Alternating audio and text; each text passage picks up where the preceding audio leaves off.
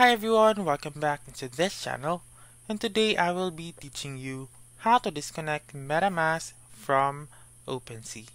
So let's begin right away. The very first step is to open your Safari, Chrome, or any web browser that you want, and then make sure that you have the Metamask wallet extension.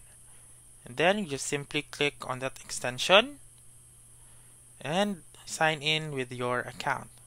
Afterwards, you just simply click on the three dots which is located on the rightmost part of your account. And then click on connected sites, and as you can see, there is the Opensea.io site.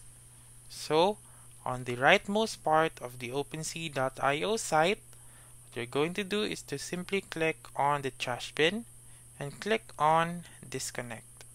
And then that's it.